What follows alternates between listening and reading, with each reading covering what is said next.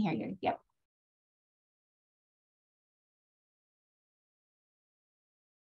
Okay, well, today is Professor Sonia LeBlanc is giving a talk in this CDAC webinar. Sonia is in the Department of Mechanical and Aerospace Engineering at George Washington University. Sonia's research focuses on material science, energy conversion, and energy transport or thermal transport, work that involves nanoengineering and various types of advanced manufacturing. She was also a partner in CDAC from 2017 to 2019, where she contributed to the center's activities in these areas. And she also began working more with the NNSA labs, which also have a strong interest in this. Sonia is also very active in undergraduate education and science literacy. Sonia earned her bachelor's from Georgia Tech and has a master's from Cambridge University and a PhD from Stanford, the latter in mechanical engineering with a minor in material science. So Sonia, over to you. Today she's going to be telling us about laser additive manufacturing. Can you pull up your slides? There we go. All right, you seeing everything clearly?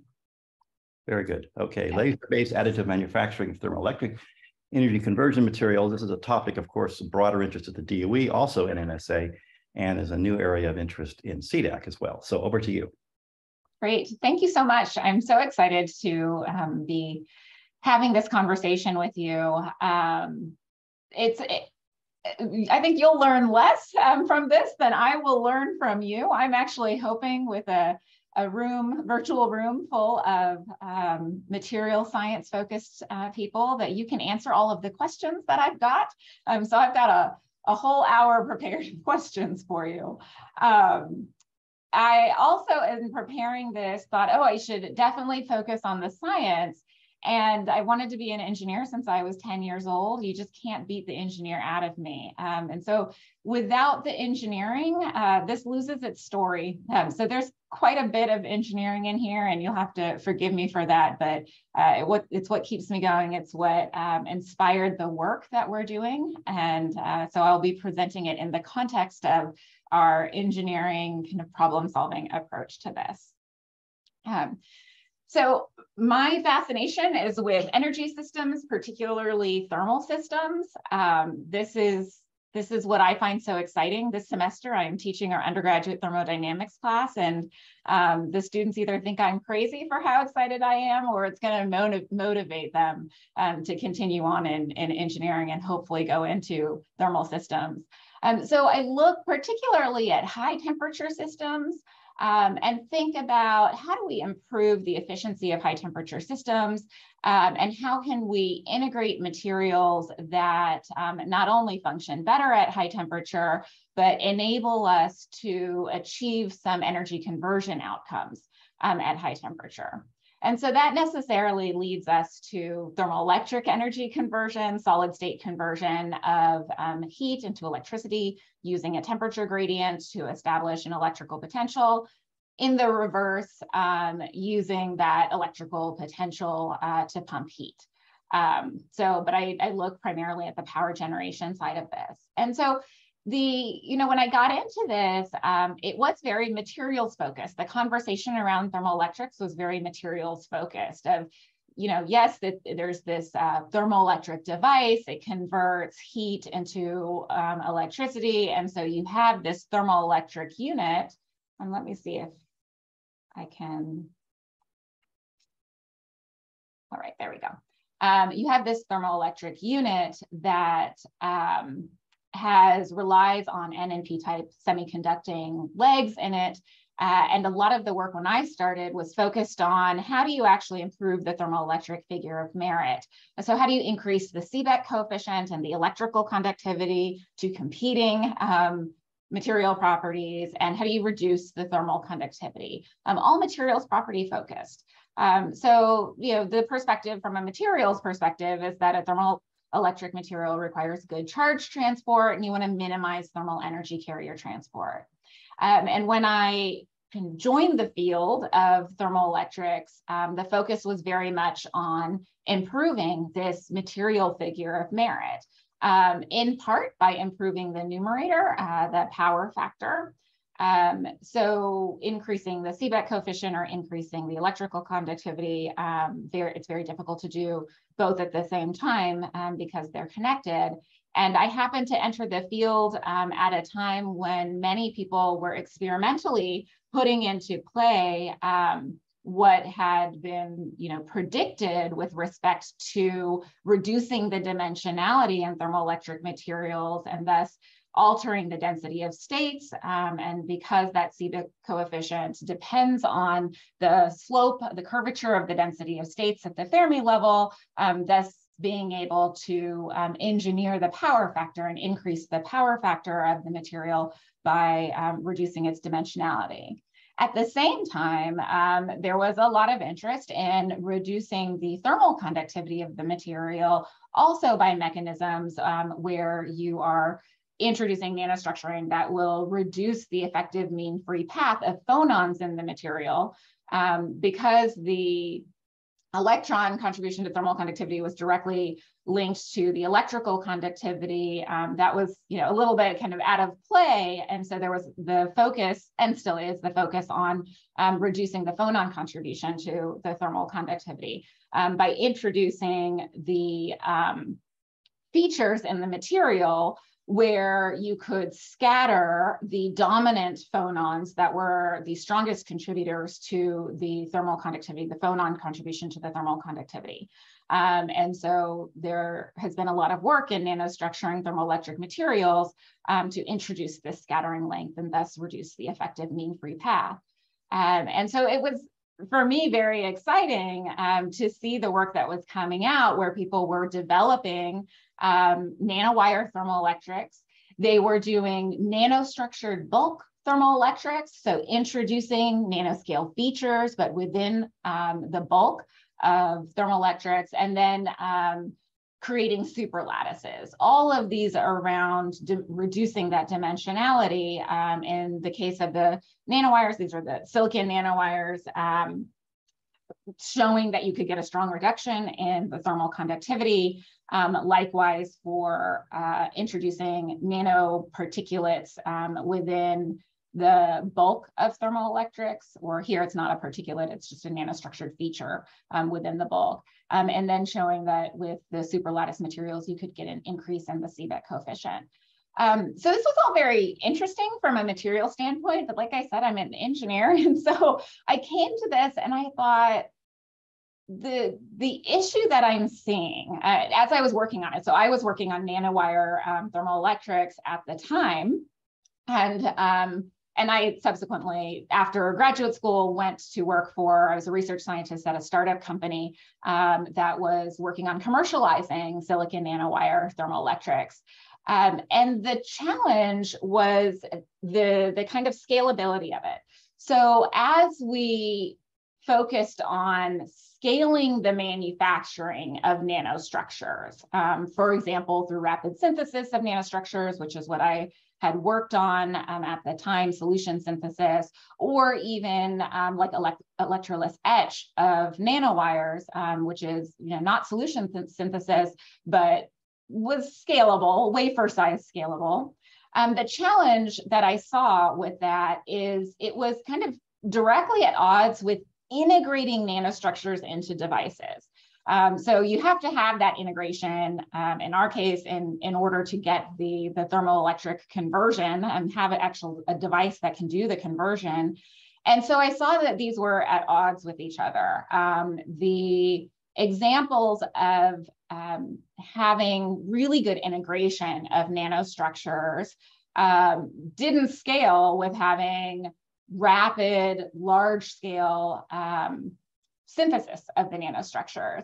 And so for me, the gap was that, well, you needed both, right? You needed to have that scalability of manufacturing and the ability to integrate these nanostructured features into the device. And so I saw that as something that was missing, these manufacturing and integration solutions that allow you to take advantage of what was being developed on the materials engineering side.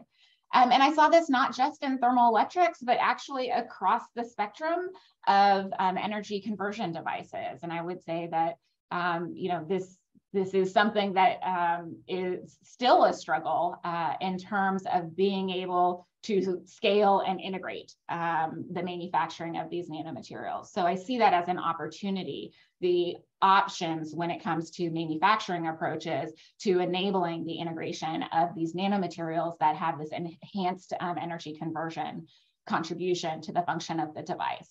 So some of those techniques that have been shown, I think, are 3D printing or roll-to-roll processing, spray coating. There are kind of any number of them.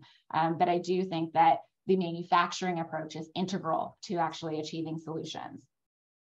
So I brought this perspective in, and then also, as a mechanical engineer, I thought, okay, the materials properties are certainly important, but what is the role of the materials properties in the system level performance?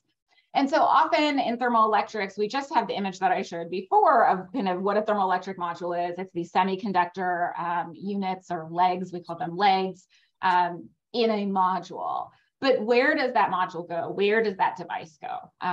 You will integrate it into a larger system. And that integration necessarily means that you have these electrical and thermal interface materials and boundaries between those materials. And all of that actually gets put into heat exchangers that are interacting with your thermal sources or sinks in your system. And what I saw in the work that I was doing in systems level analysis and looking at the materials properties contributions, as well as the system level components, is that I think there's a different way of considering the thermoelectric figure of merit. There's a systems perspective. And instead of that material dependent figure of merit, if we think of a system level figure of merit, it doesn't depend only on the intrinsic material properties, it also depends on these extrinsic properties. Instead of just electrical resistivity or conductivity, it's electrical resistance. Instead of thermal conductivity, it's thermal conductance. And that necessarily means you now have to start thinking about the shape, the size, of the device that you're making. That factors in, that's what's required in terms of the system level engineering. And so I explored this by developing a system level model where this is a thermal circuit equivalent of a thermoelectric device system. So it's not an electrical circuit, but in heat transfer, we do kind of an equivalent thermal circuit. And rather than do what I think was traditionally done, where we say, okay, yes, there's this thermoelectric element here. It's got a hot side and a cold side. We're accounting for the Peltier effects and the Joule heating in an elementary way here by just dumping the Joule heating onto the boundaries of the thermoelectric.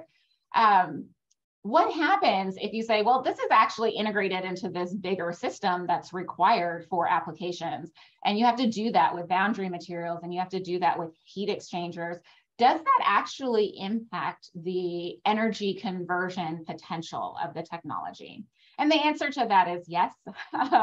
It's easy to say that now, but you do have to kind of run the model to see that for something as simple as looking at what is the thermal interface impact of like the thermal interface material that you have to integrate this thermoelectric device into a larger scale system, you have to have this thermal interface material. And so you could consider like the ideal interface, and this is the power generation potential for an application. This is for an application in a combustion appliance. The ideal, the typical thermal interface material is a thermal grease, where you have significant pump out, where you get these like gaps, air gaps in the thermal grease because of the cycling over time or the aging and drying of the thermal grease. In a like microelectronics application, you can use a solder, but it's not very robust to thermal cycling and mismatches in coefficients of thermal expansion for between the different materials in the device. And then we also looked at, at that time, some of the more novel thermal interface materials like carbon nanotube arrays, and how close they would be to providing a more ideal interface. And so the story here is simply that these thermal resistances are parasitic to the performance of the device in terms of electric power output. So we, I learned that from the system level analysis. And then I had a question, because this depends on the thermal resistance. So, the thermal conductivity, but it's the dimensionality associated with that thermal component. So the length and the effective cross-sectional area for the heat energy carriers to travel through. I thought, well, you can change the thermal resistance by changing the shape of the thermoelectric unit, right? Because I'm changing the effective cross-sectional area, I could change the length too. And so we wanted to explore this concept of changing the effective cross-sectional area, which changes essentially the thermal resistance here. So the conventional thermal leg is this shape. It's just a rectangular prism. It's very simple. And we wanted to look at what happens if you hollow out, if you change the shape, if you hollow out the interior, or if you significantly change the aspect ratio of the leg along the direction of the temperature gradient, right? So you're changing that cross-sectional area, which is changing the thermal resistance. And as you can see from these temperature gradients, there's a larger temperature gradient across the units that have hollow and layered geometries. And that necessarily means that you get a larger electrical potential across those units. And so in that particular work, we saw that you can get a 35 to 55% higher aerial power density for these simple changes in the geometry and the shape of the leg. So this again shows that there's this kind of engineering component, there's this system level component to being able to actually impact the power generation potential of thermoelectrics. We wanted to explore this further in terms of how this would look in application. And so the convention with modeling thermoelectric systems is most simply to just consider that you have constant temperature boundary conditions. That's actually not reflective completely of all applications. So there are many applications, for example, in waste heat to power conversion, where you have a heat flux boundary condition. And again, I knew from the system level modeling that those boundary conditions matter. So what we did is we took that understanding about how changing the cross-sectional area of the leg changes its thermal resistance. And we created these really basic changes in the shape of the thermoelectric leg to explore that effect. And we wanted to do it under really realistic thermal boundary conditions. And so we did it for a number of combinations of thermal boundary conditions. We did it for high and low temperature thermal boundary conditions. So high and low temperature, meaning something like where you would use a bismuth telluride thermoelectric, a low temperature boundary condition, and a silicon or a silicon germanium thermoelectric material at a high temperature boundary condition. And we also looked at low heat flux and high heat flux boundary conditions. And then on the cold side, so with thermoelectric, because I mean, you have heat, you want to get a large temperature gradient across it, but you have heat going through your thermoelectric material. If you allow it to just kind of be passive on the cold side, you won't get as large of a temperature gradient across it. So you do have to consider doing active cooling. And that's actually an implicit assumption when people apply a constant temperature boundary condition on the cold side. They are saying that there's some kind of active cooling going on to maintain a cold side temperature. What we did is we said, okay, yes, let's investigate what happens in that circumstance, but let's also look at what are more realistic circumstances and applications where if you have, say, natural convection, you want to be completely passive on the cold side, or if you do forced convection. And we did different levels of forced convection. And that comes at a cost, right? You have to use some power in order to achieve that forced convection. And so what we did is we ran, for all of these shapes, we ran all of the combinations of the hot and cold side conditions. So it was close to 300 simulations, which I'm not going to subject you to. I just want to point out some of the key findings. And let me just clarify what's going on in this kind of busy plot.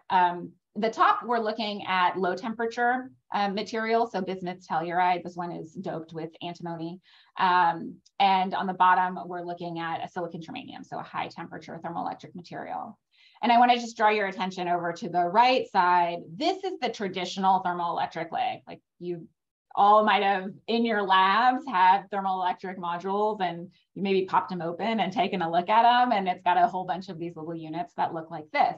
So what we wanted to see is, well, how does the performance, if I change the shape, compare to this? That's why on here you have a 0 for this unit, because everything is relative to the traditional shape. And I just want to call your attention to the shape that was the most interesting. We call this the hourglass shape. And this shape is the one that showed the greatest increase. So just over 100% increase, so just over double the power generation of the traditional leg.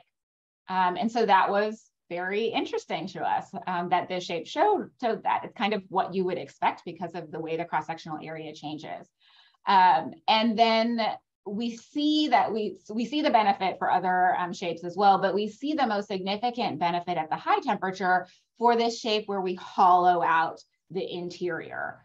So this is very interesting because it starts to tell us not only that, hey, maybe we should think about making thermoelectrics in different shapes, but how should we change the shape in order to get a higher power generation out of a thermoelectric device? Another aspect of the system level engineering is to look at the parasitic thermal resistance in the entire system. So a lot of those thermal systems that I had referred to earlier were, they have curved surfaces, like where the heat is available, where you want to do the conversion of the thermal energy into electrical energy.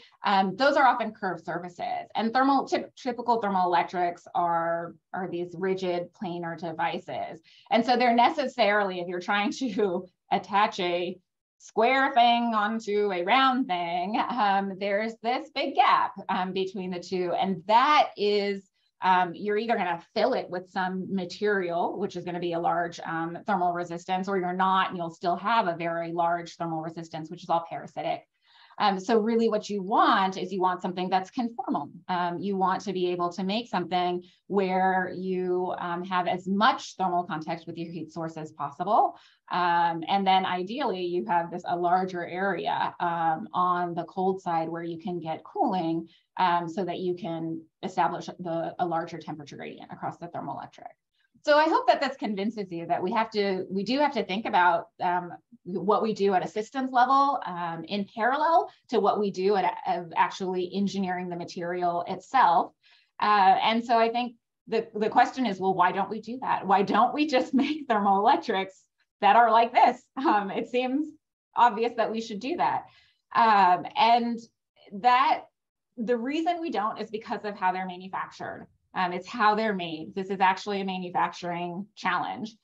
The way traditional thermoelectrics are made, on the top right-hand corner, I've got a picture of a typical thermoelectric module. And if you haven't heated one up, either accidentally on purpose too much, such that you at least reflowed or melted the solder, you can try it. You'll be able to pop it apart and take a look at all the thermoelectric legs. This is how anything, you can buy them on Amazon. This is what they look like. And these are made by creating an ingot. You could either do the synthesis of the material, alloy the constituent element powders together, or do a growth of an ingot from a seed.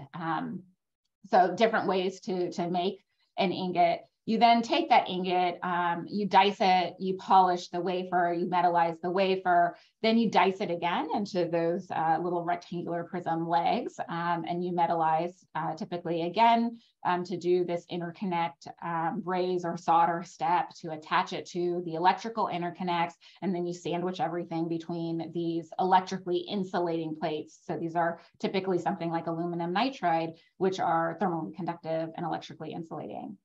And so you can see that this approach to making thermoelectric devices really limits the shapes, the geometries. The multiple dicing steps result in significant material loss. So that thermoelectric material that we work so hard to perhaps nanostructure, you lose over 50% of it in the manufacturing process. This is not a very flexible approach to being able to integrate or engineer the interfaces of the thermoelectric device or integrate it into the heat exchangers in the larger scale system. It has a lot of steps in the assembly process, and it's fairly rudimentary. This isn't terribly advanced manufacturing approach. And so, you know, when I came to the table and kind of had the freedom to step back and say, well, what do we want to do, right? Like forget what is actually possible and what I might know, but what do I want to do? Well, on a materials level, for thermoelectrics, you know, this kind of energy conversion, I wanted to be able to engineer the material composition and control the material structure from the nano to the meso scale. From a manufacturing perspective, I wanted to be able to find a way that I could have tunable, customizable shapes and geometries for the device and the material units within the device. And I wanted to eliminate assembly steps. And from a systems perspective, I wanted to be able to build the thermoelectric materials and device directly into the system level components. As much as I can, eliminate assembly of all these different components and just kind of build it into the heat exchanger if I could. And I also wanted the ability to engineer the electrical and thermal interfaces in that process of constructing my final system. And so the idea that I had was, well, this is essentially kind of leading the way to a multifunctional material, right? We can rethink what a thermoelectric module is and think instead of these like sheets or bricks of thermoelectric materials that have hierarchical structure and engineered composition, and it could enable integrated thermal management and power generation panels. And as you can see from the illustration I've provided, one source of our funding for this is from a hypersonics program. So we certainly see opportunity there at particularly high temperature applications. So if you want to do this, how are you going to do this? You want strong, lightweight, customized parts with small, complex features.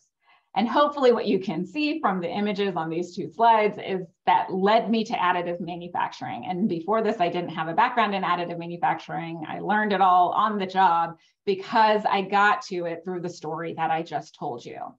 I won't go into how we chose the additive manufacturing technique that we did, but we did settle on laser powder bed fusion.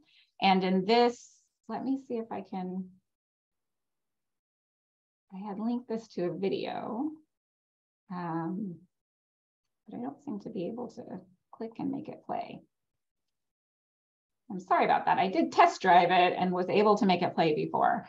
But I'll describe to you what the process is. The process is you lay down a thin powder layer of material and you have whatever shapes that you want programmed in. A laser scans across that thin powder layer in the shape that you want. It melts that powder material, so now it's solidified. And you repeat that layer by layer. So this is 3D printing, right? You're building up something layer by layer. It's fully customized, and you get to customize it at the resolution of those layers in terms of the kind of meso macro scale shape. But we're, for these materials, we're not doing this with a polymer, right? We are doing it with a material that is higher melting point.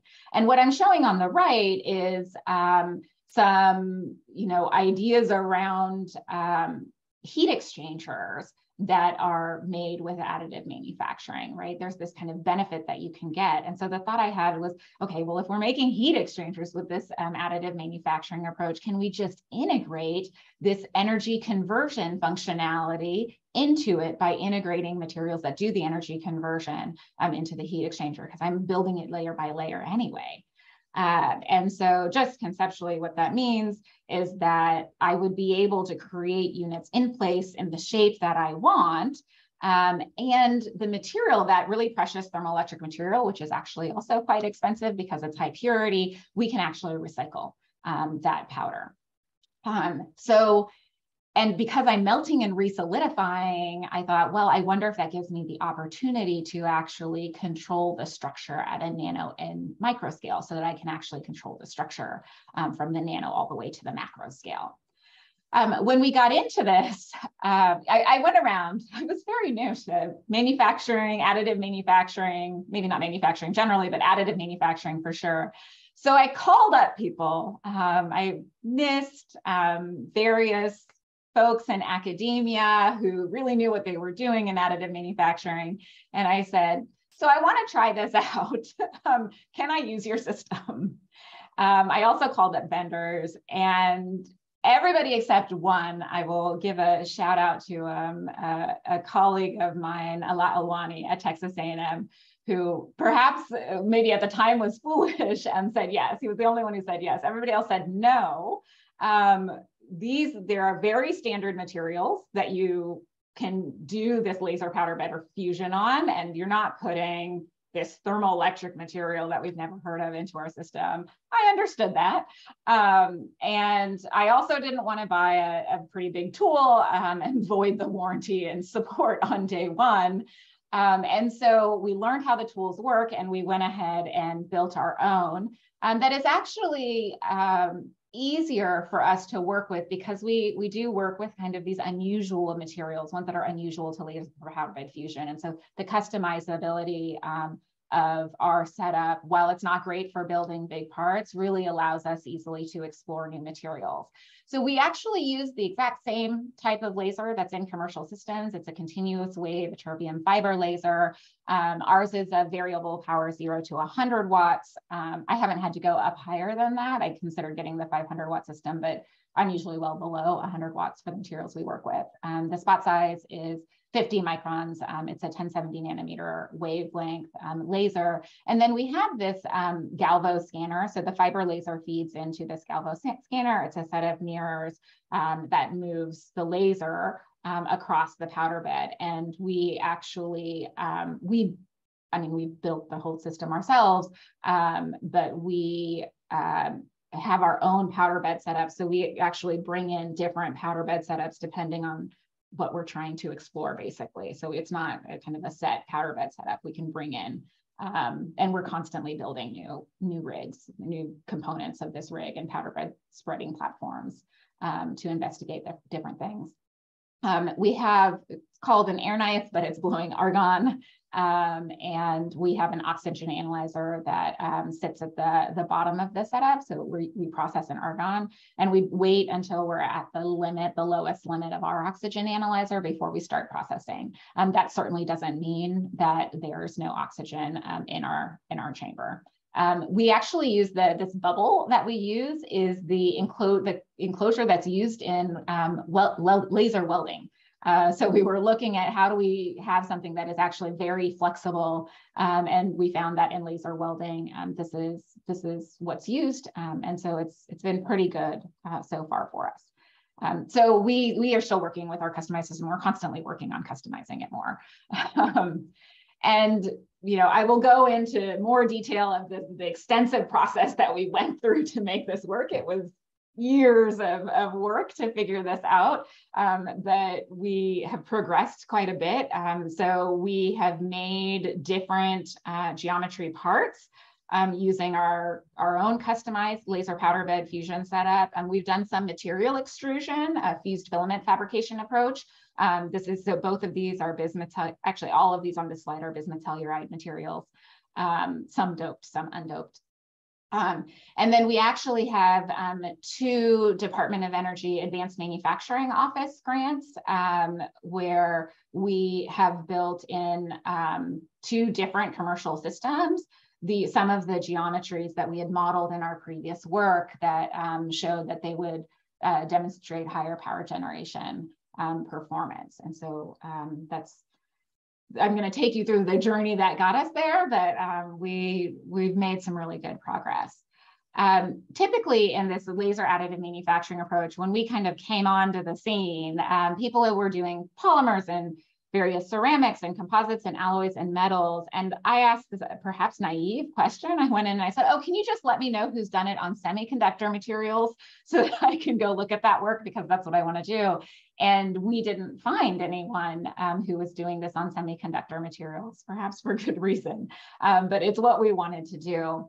And a lot of people are and were doing work with metals. And so some characteristics that distinguish the materials that we're working with, the thermoelectric materials, from the typical metals are that the thermal conductivity of the metals, those are much higher than these low thermal conductivity materials that we're working with. So even though the metals, it's all in powder form, and so yes, that increases the effective thermal resistance, right, in the powder bed, even if you have a high thermal conductivity metal, it's still much higher thermal conductivity. You get higher thermal dissipation than we do with the thermoelectric materials.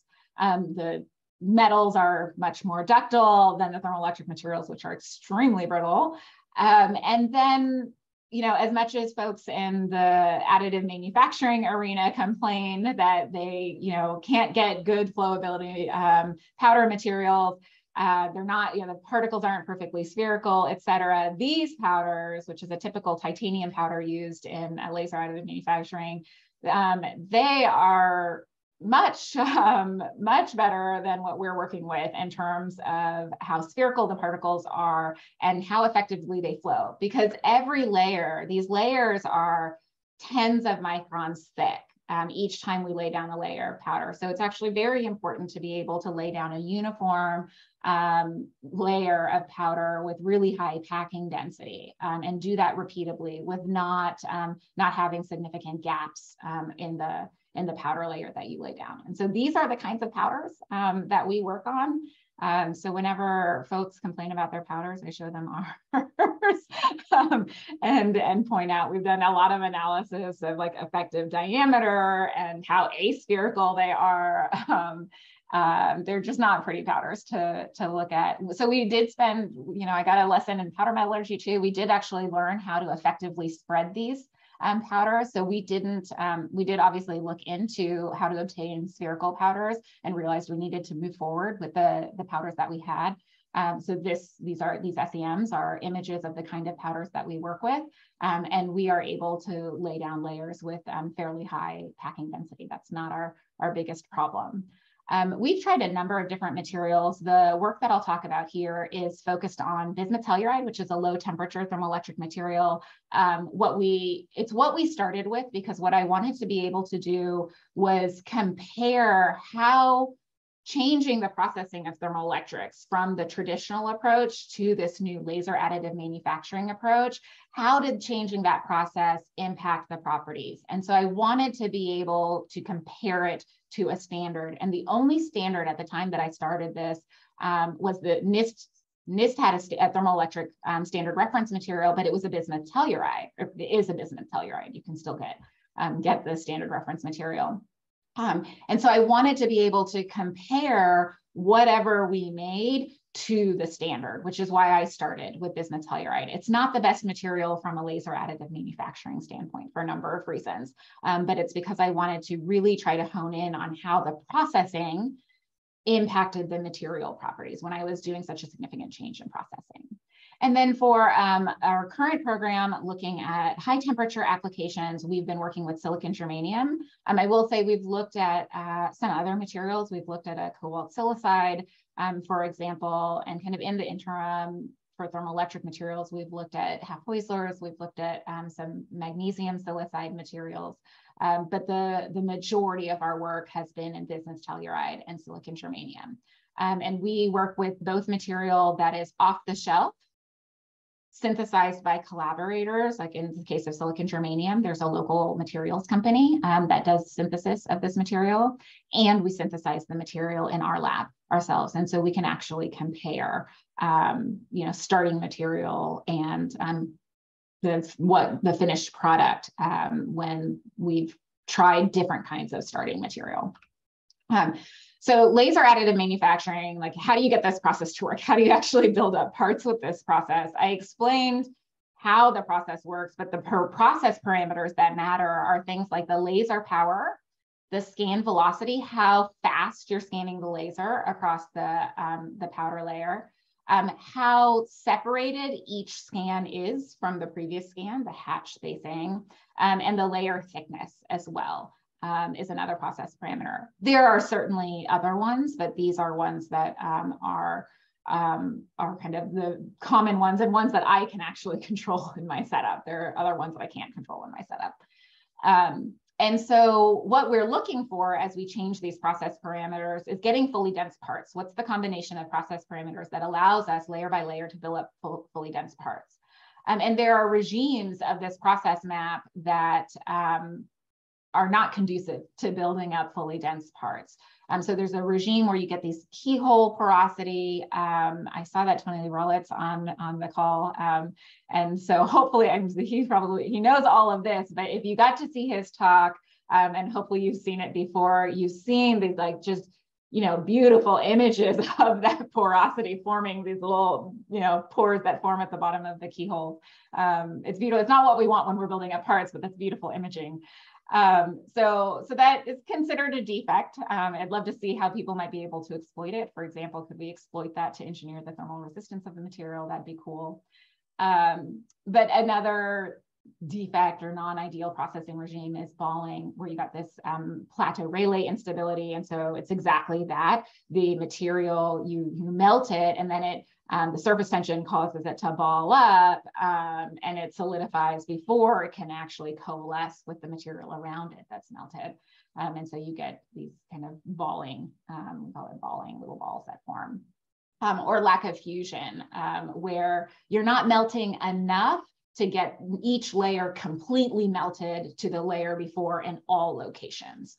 So it's a lot that we're trying to deal with in order to find this really nice conduction mode melting regime. And here we've just scanned the laser for different process parameters over the powder to look at, well, where do we get that nice conduction mode melting? And we identify the region where you can get that. This is something that has to be done for every material. And so it seems very straightforward, but it was actually pretty arduous to figure it out for bismuth telluride and get to the point where we had done sufficient process mapping to find the regime in which we could make, not fully dense. We're at around 88% in our own setup. The DOE projects that we're on, where we're doing it on commercial tools, we were able to bring those tools up to the point of making 95 to 99% relative density parts. So we have figured it out, but it took a long time to do the process mapping and determine how to get fully dense parts for bismuth telluride. And so we're at the beginning of doing that with silicon germanium. I mean, it is a newer project for us. I haven't been working with silicon germanium for as long. It's a little bit more difficult to work with. Any alloy with silicon for this process is going to be difficult to work with. And so the density is really different. You have electrostatic components to think of that are much more significant than other materials. And so with silicon germanium, we had certainly identified the non-ideal processing conditions where you get, balling or keyholing, or sometimes just ablating through the material. And so the regime in which you can get the conduction mode melting is actually very small, or I mean, you have to find some other way to actually make that regime happen, which is ultimately what we had to do. And the surface tension of silicon germanium is quite high. So, here we're comparing it to stainless steel, a more typical metal material that people are processing with laser powder bed fusion. And so the impact of the high surface tension is, if you have low viscosity and high surface tension, you get, as a function of temperature, right, you have a temperature gradient across this melted, as you're melting the material, you have this temperature gradient. So the surface tension is changing. And so you get this Marangoni flow, the surface tension driven flow of the material as a result. And so we think that that's also happening. Again, I don't have the great imaging to show that. That would be fantastic to be able to image this and investigate how this varies based on these materials, where the surface tension is perhaps much higher than what we see in other more traditional materials, or ones that have been investigated more significantly in laser powder bed fusion. So with silicon germanium, one of the parameters that we saw was also important was the type of powder. So not as much the composition, although we looked at different compositions, but in the different types of powder we looked at, the powder particle size was significantly different. And for the one from American Elements, we have no insight into how it was manufactured. So I can't hypothesize exactly, well, I can hypothesize, but I don't have a good basis for the hypothesis as to why their powders look the way they do.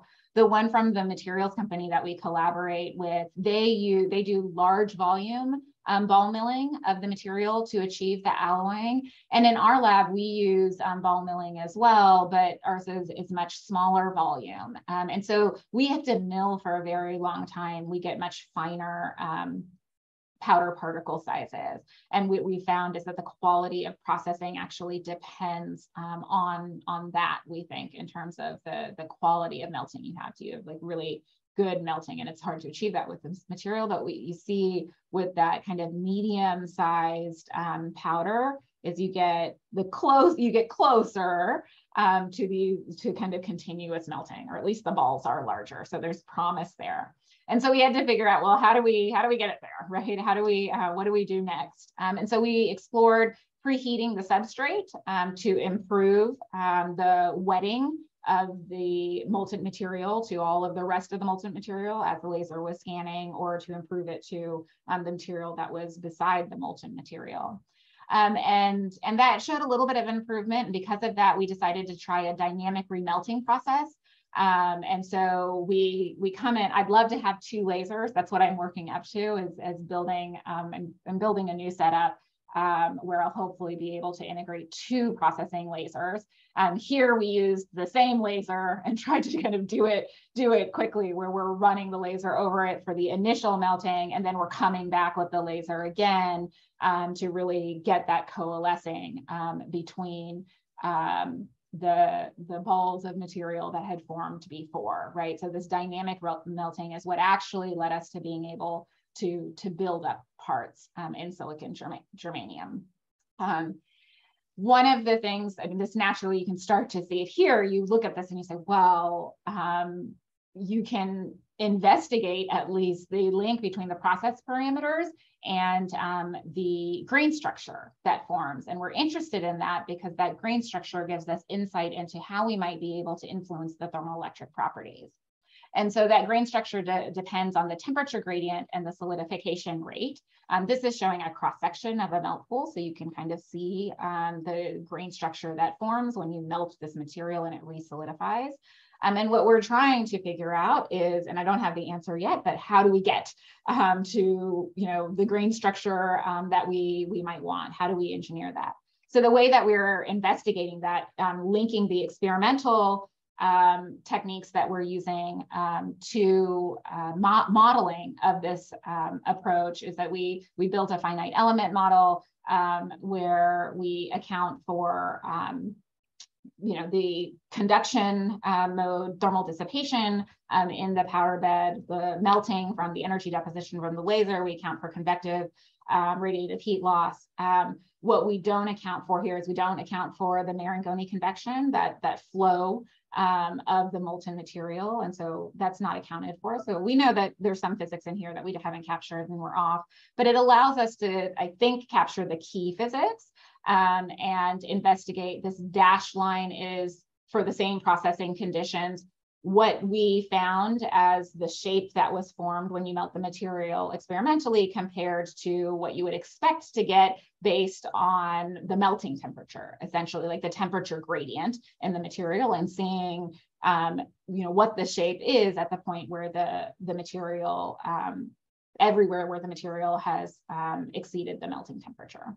And so we're able to use the model to compare, and then experimentally we can investigate grain structure, and we can say, okay, from the modeling, we have what the temperature gradient in the material is. And so we can, from that, because it's spatial and temporal, the model, we can say, okay, here's the temperature gradient and the solidification rate. And so from the modeling, we can do a prediction of whether we would have a columnar or equiaxed grain structure, and where the transition between the two would occur. And then we can compare that to what we get experimentally. So we have done some of that work. We're in the heart of doing a lot of that work.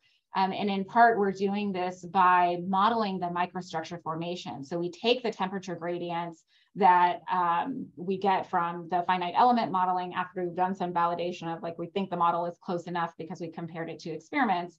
And then we feed that into a kinetic Monte Carlo simulator developed by Sandia National Labs. And they have been fantastic at working with us on using Sparks for our application. And so what we've been able to do is now pull in the information from the finite element model and determine the microstructure that's predicted to form. And so we can say, where are we going? Where can we expect to get an equiaxed grain structure? Where will we see transition? Where will it be columnar? And we do that. So we do all of that modeling of the predicted microstructure formation for the process parameters that we've also explored experimentally, right? So we're trying to look experimentally at, do the microstructures actually look like what we're predicting? Like, are we getting this right? And can that give us insight into how we should actually engineer the microstructure? And so you might ask, well, okay, you're getting your temperature gradients and your solidification rates from this finite element model. Why don't you just measure that in situ? And so we're doing that in partnership with Open Additive, which is one of the partners on one of the DOE projects. And this is, I'm sorry, I don't know why the video is not working. I'm supposed to be able to click on it. I tested it before this. So if you undo the laser pointer, it will, and use the regular pointer, then it will click. Okay. I think that's what happens. Is that it? Okay. Let me do that. Oh, thank you. Thank you, Tony. So in the Open Additive system, this is actually being, this is bismuth telluride powder being processed. It shows you a build, laser scanning across it. It's building the parts. And I'll let you see the whole build. And so what's integrated in this setup are various sensors. And the one that I want to focus on is that there's a long wavelength IR sensor integrated into it. And so that allows us to get temperature maps. And so these are the temperature maps. Whoops, sorry about that. These are the temperature maps that you see. So this is a kind of a thermal map of the parts. Each of these little rectangles is one of the parts that's being built. And so we can in situ get that, the temperature, at least the relative temperature, and get cooling rate from how that temperature changes. I want to mention really quickly, one of the cool things that we've done is we have taken that and I said, well, this is essentially discretized temperature information spatially and temporally. You can just take the discretized version of the heat diffusion equation, and you should be able to extract the in situ thermal diffusivity of the material as it's being laser processed. And so this is work that we're doing right now, where we've done it with the discrete data from the long wavelength IR sensor, and as a function of the temperature of the material, extracted what the thermal diffusivity of the powder / molten material is as it's being processed. We're verifying this a few different ways to see if this is an accurate way of determining the thermal diffusivity, but it's a neat capability that's added with that integration of the in situ sensors. So as a heat transfer person, this is really fun for me. I enjoy this. So I just want to end by talking about the thermoelectric properties, because it's perhaps the most surprising thing that we saw. So in the black here, the black is the thermoelectric parts that were made in our setup with the laser powder bed fusion approach. And the pinkish orange is the traditional, like a melt grown melt method or a hot pressed method. Sorry, it's a hot pressed samples with the same starting powder. So the same starting powder, we made parts using the laser additive manufacturing approach, and we took the same powder and we hot pressed it. And what I want to point out is, one, we have a lot of porosity, so the electrical resistivity is high, but the CDAC coefficient, they're opposite signs. And we went back and I was like, this is weird. We went back and really made sure that this is what was happening. And I thought, okay, well, this was undoped bismuth telluride. What happens if we dope it to be N-type? So it has to have a negative CDAC coefficient. And what we see there is that the melt-grown material indeed has a negative CDAC coefficient, but the laser processed material, even when it's doped with selenium to be N-type, it indicates with a positive CDAC coefficient that this is acting as a P-type material. And so we have, in the thermal conductivity doesn't change that much. So this was really interesting. And this is the question I have for this audience is, can you help me understand the defects that are causing this, right? So we've been able to do TEM to identify the nanoscale features, like some inclusions, also the regions where you have kind of segregation, in this case of tellurium. But I think that it's, probably vacancies and anti-site defects that are leading to this transition. So how do we actually go about verifying that process? And how do I go about engineering the process parameters themselves to control the defect formation so that I can control the thermoelectric properties? So that's my question to this audience. And then I'm going to end by saying that we have amped this up through the DOE projects to kind of a whole new level of doing high throughput fabrication, characterization, integrated with machine learning to try to really hone in on linking the process parameters to achieving high thermoelectric performance. And so through these projects, we've made now like hundreds of samples, and we have shown repeatedly that as you vary process parameters in some way that we haven't totally figured out, but it's definitely linked to process parameters, you can control the CDAC coefficient, right? From a positive CDAC coefficient to a negative CDAC coefficient. For thermoelectrics, this is really powerful because it means that I can actually engineer the thermoelectric properties to tune it to the temperature gradient across the device. This is a way to actually maximize the power conversion in a way that we haven't been able to do before. So this kind of ability to engineer the CDAC coefficient would be huge if we could figure out how to control it. And so what we've done is we've actually been able to measure all of the properties: CDAC coefficient, electrical resistivity, and thermal conductivity. And this is for undoped bismuth telluride, but we've been able to bound then what we expect the thermoelectric figure of merit to be.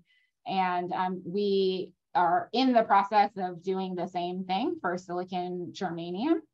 And so during this time, NIST came out with a silicon germanium standard. So now we have a high temperature standard reference material for thermoelectrics, which is perfect timing for us.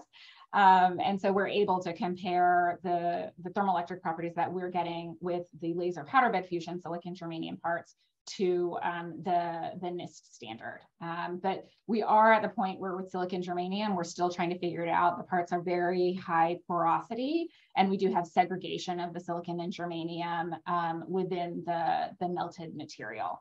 So we're still very much trying to figure it out. And so I said, we chose these materials because we wanted to compare it to a standard, but we also recognize that, okay, well, we should think about it in terms of what material should you choose. And so if you're laser processing, you want to choose something that has congruent melting temperatures. You want to look at, what's the thermoelectric figure of merit for that material. And then we wanted to consider things like cost of the material and toxicity. And I'm sorry, so this is an industry funded project, this particular slide I'm pulling. So the table is not, I did that under my NSF career grant, but I'm not showing you the materials that we evaluated, and I apologize for that. But we were able to hone in on a material that we were able to process within a week, figure out the processing and get really good thermoelectric materials and build up parts very quickly. And so we're really excited about that. And I'm sorry, it's cryptic, but I knew that this was being recorded. So I can't disclose at this time too much, but I'm sure we'll be able to present it soon. I wanted to point out that this is, there's a lot of interest in this. So there's additive manufacturing of functional materials for energy. I was on the expert team for this report from TMS that came out that covers energy related functional materials. And we've also done, because so many people are now working in this field, we recently did a review article on bulk thermoelectric structures made with different additive manufacturing techniques. And with that, I would like to thank my fantastic group of students and postdocs. They're amazing, and a lot of support from different agencies, including NNSA. All right, thank you. And I'll stop sharing so I can see folks in the audience. Thanks very much for a fantastic talk, Sonia. So you put the audience on the spot. We need to answer your questions for you. You have the answers. Okay. I need to do defect engineering. Okay. And do this. Anybody who wants to respond, just unmute yourself, put your question or comment or answers in the chat, or raise your hand. So maybe to start, you've done TEM, so you've got that sort of sort out at that level of detail, composition and structure and so on. Yeah, what else? We're in the business of doing X-ray imaging, with synchrotron radiation. That would be another thing to try to do, to try to understand this really fascinating change from positive to negative CDAC coefficient in the same material. So I think the X-ray imaging would be a fantastic way to explore it, because now that we're really able to identify which process parameters are causing at least positive, negative, and close to zero CDAC coefficient, we could change those processing parameters while we're doing the imaging. So that would be fantastic. Yeah. Well, obviously, Tony wants to weigh in. Surprise, surprise. So Sonia, first of all, thank you very much. Fascinating to see more detail about how you actually print these very unfriendly, from the perspective of printing materials. I was curious about the preheat. How close to the melting point do you actually take the bed at the moment? We don't get very close. So silicon germanium has a really high melting temperature, and for safety reasons, so our preheating setup can go up to 700 C, but I only let my student take it up to 500 C. I am not, because our enclosure is that like plastic bubble, a glorified plastic bubble. I just was not comfortable with, even though we did modeling to analyze the distance from the heated bed, what the temperature drop is. Right. And the modeling shows that like everything should be fine. I just wasn't comfortable yet going higher than 500 C. So we only go up to 500. Right. Well, I was just thinking about polymers where you typically go really close to the melting point. I mean, right, as opposed to metals that are a lot friendlier. Well, but that's why the two lasers any of the Yeah, of people course. who are reading my Of course. instrumentation Preheat and then proposal. melt. Yeah, of course. Because the two lasers would solve that problem. Have you considered putting it in an electron beam printer and simply taking advantage of the pre-sintering to stick the powders together and then melt them? Yeah, I have considered it. I haven't moved forward with like figuring out how to make that happen, because right now it would have to be with a collaborator where they'd be willing to let us, mess up their electron source. Yeah. Right. I maybe wouldn't say it that way. That's certainly not how I'm going to approach them. But yeah, so we've considered it, and I'd like to try it. I'd like to understand that process better to hopefully be able to design the research plan. But we just haven't moved in that direction yet. Right. Yeah, it's interesting. Thank you. More questions, comments? So how far have you gone with linking process parameters to grain structure to other properties, not the thermoelectric properties, but the other constitutive properties, the strength, the equation of states and spall behavior and so on? When you think about some of the applications in the DOE and NNSA, all those other properties not far at all. And I'm definitely interested in moving in that direction. For that industry funded, kind of had this ongoing industry funded effort, we have for that explored some mechanical properties just a bit, but not in a way that I would say is comprehensive or detailed. So I would be interested in doing that. Absolutely. Yeah. And again, what is the target for the hypersonic implications? So yeah, it's an interesting question. It was something that for that project,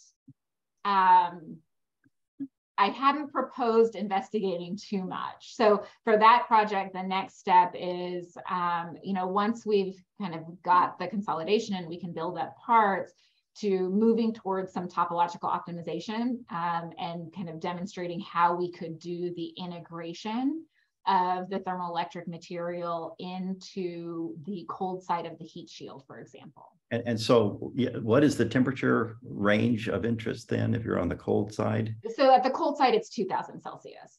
Oh, okay. So that's the peak temperature. Then that's kind of what I've told the program manager. Like, we're not going to go above that.